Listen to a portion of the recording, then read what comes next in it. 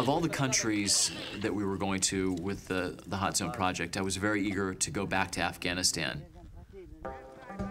I had been there in 2001, reporting on the Northern Alliance and their fight to overthrow the Taliban government there.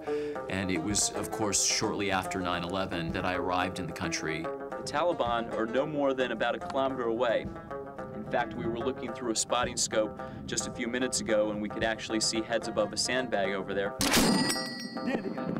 I was covering this fight between these Northern Alliance forces and the Taliban, and they were fighting very much like they had fought in World War I, with the trench systems and lobbing artillery and mortars back and forth at each other.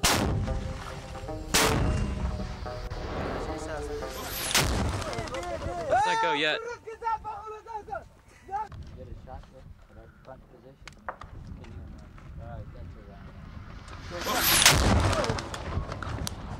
Oh, wow, that was close. The Taliban fired a mortar shell that landed very close to me, maybe no more than 20 feet from me. It exploded, and some of the shrapnel hit a National Geographic producer that was standing right next to me.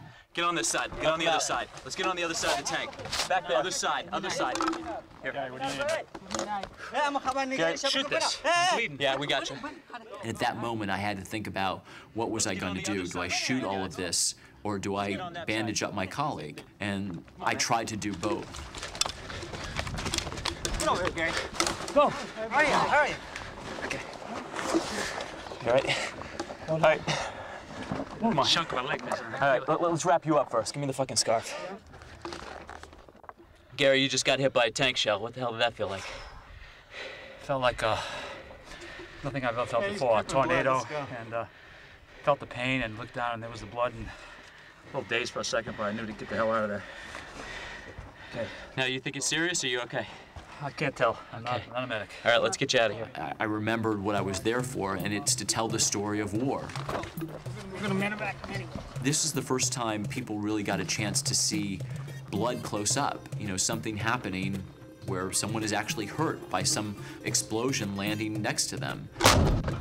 And even though it was a Western and a journalist, I think perhaps that might have told the story even better in some ways, because it made it very clear that, you know, when this kind of thing happens, people do get hurt.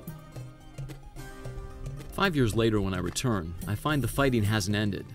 This time I'm embedded with American soldiers from the 10th Mountain Division's Alpha Company. They're stationed at a remote outpost in Paktika Province, on a base named after Pat Tillman, the former pro football player turned Army Ranger who was killed in Afghanistan by friendly fire. 6710, Even though the Taliban government was toppled from power in 2001, the war seems far from over. All right, so stay away from that right-hand side of the road. Alpha Company patrols are routinely attacked by Taliban guerrillas, crossing over from tribal areas inside Pakistan, a region where al-Qaeda leader Osama bin Laden may also be hiding out.